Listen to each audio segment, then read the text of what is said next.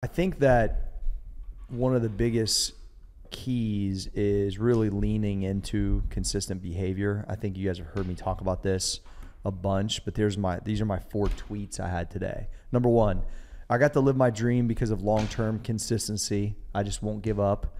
And I get up every day with, to be better at the craft and help people. So the reality is, even 25 years into business, we still have so many roadblocks and things that we've get challenges, and like this is always the same. Like it just feels like this is like one of the things that doesn't go away per se.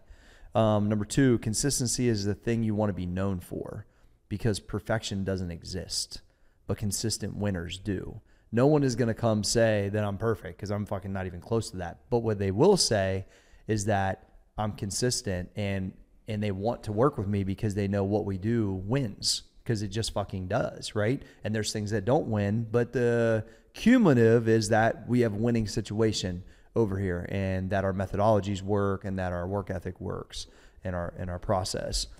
When people can count on you, they want to work with you.